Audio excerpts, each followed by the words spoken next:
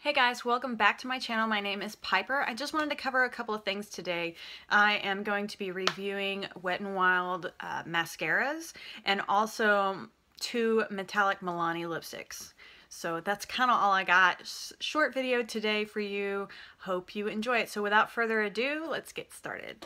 Okay, so I picked up, I know it sounds kind of weird, but sometimes, you get to use and try out new things from the drugstore by the holidays. So I got the holiday box of the Wet n Wild mascaras. I was really excited to try this out. I hear a lot of people really like them, and I wanted to see if it was still the same for me, because I still have problems finding a really good mascara that I enjoy. I have yet to find one that I'm gonna stick with, like it's my go-to. I don't really have a go-to yet, so still working on it. Okay, so this one's supposed to be mega volume, and I'll be honest, I've used these off and on for the last week or so, and they all seem similar. So I'm not gonna lie, all of them but one. One is different. So this is what it looks like. The applicator, you can tell. The problem with this is that I have little bitty eyelashes, so it doesn't work for me. I've found that the little prongs are easier for me to use for my mascara, and I like that. Because this really doesn't feel like it does anything on my lashes, I'm gonna be honest. So volumizing, I can't even layer it. I can't even coat it the first time. I did use this also after another mascara that separates and moves them up, and it works great after that. So not this one, not just this one, the other one. So I find that if you use ones that have bristles, very much like the Max Fanatic Cat Eye Mascara, this one right here, if you notice, it's kind of weird to open. These little prongs, this little prong thing here, it's a little gooky, but you can tell that helps to separate the little lashes. So it's very helpful. I do like that. The only problem I have with this one is you can't layer it, and if you try to wait a bit and then put a second coat on, I find that it clumps and it's still wet. And that's like 5-10 minutes later. It's weird. I don't know. But if you use an applicator like this before you use any of these other ones, they tend to work better. I have little bitty eyelashes, like I said, so I mean, that might be my problem. The Mega Impact one, this one right here, again, same kind of applicator. They tend to use these big ones, and I feel like this little packaging is really dry, so it didn't coat my mascara, my eyelashes, like at all.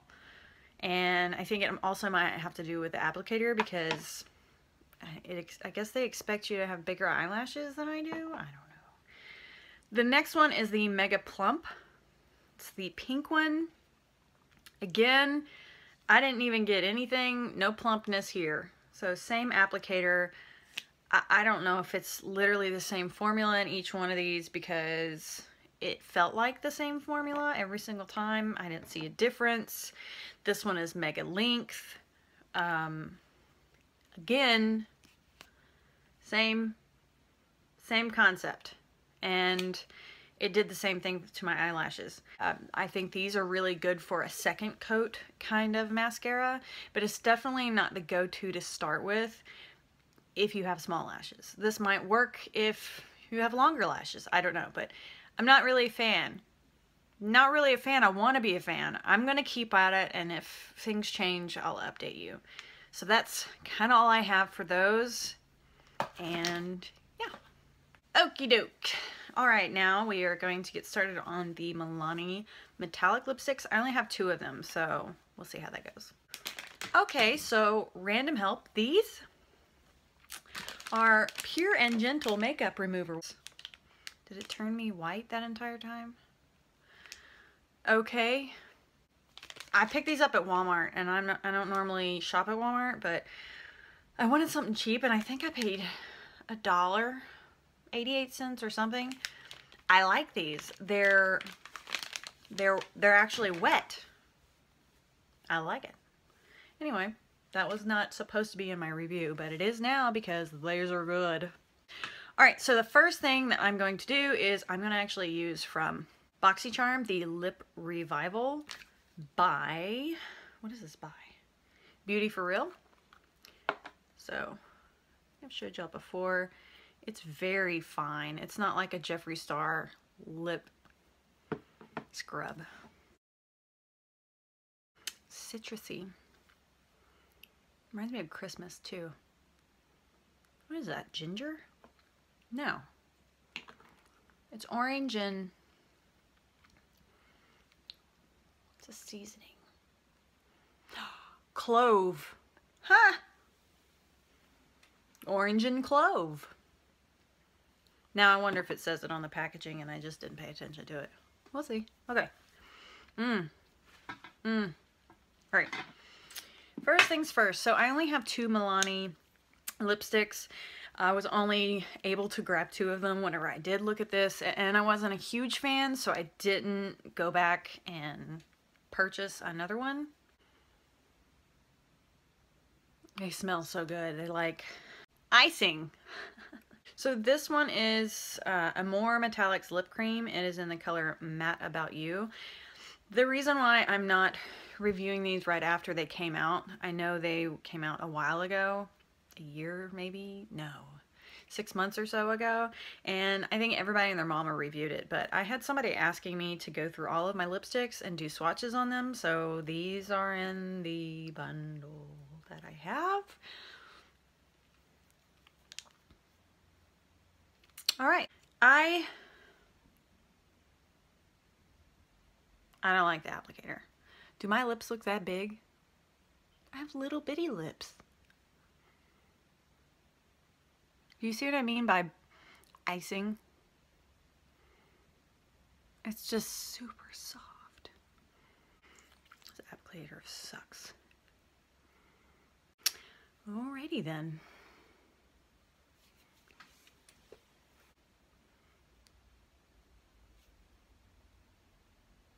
As it does dry down,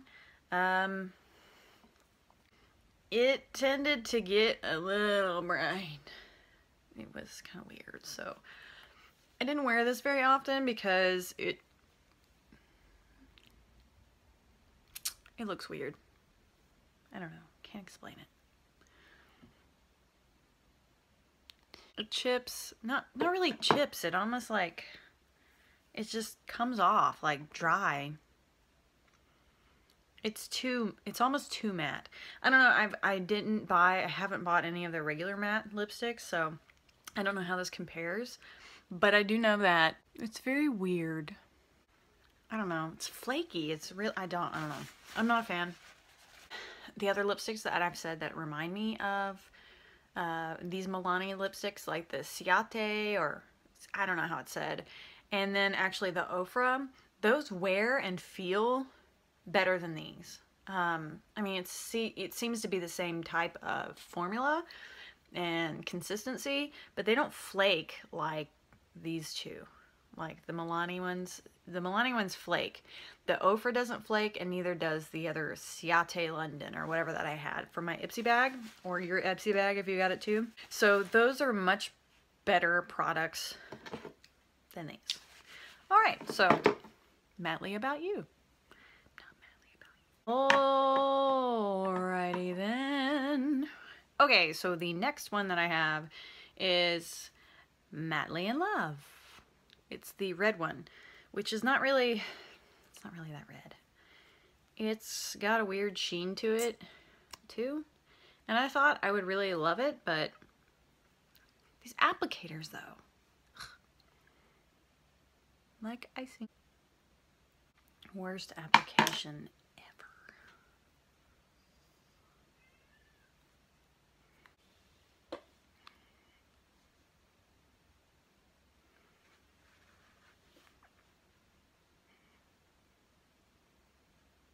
This is one that I actually like wearing. It's a beautiful color.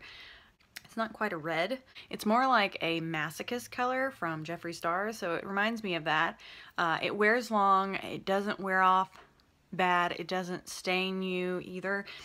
Again, I hate the applicator. Maybe if you use a little brush or something, you might have easier time putting it on. Other than that, this one doesn't flake as bad as this one.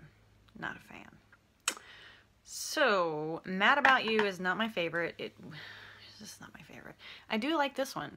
Alright, so these are the only two that I have. Obviously, you can tell why I didn't buy another one. I don't like this one. And I do like this one. I hate the applicator. Who knows? You just can't have it all. Like I said, if you are looking to get any Milani lipsticks, I do like this one better than the other one.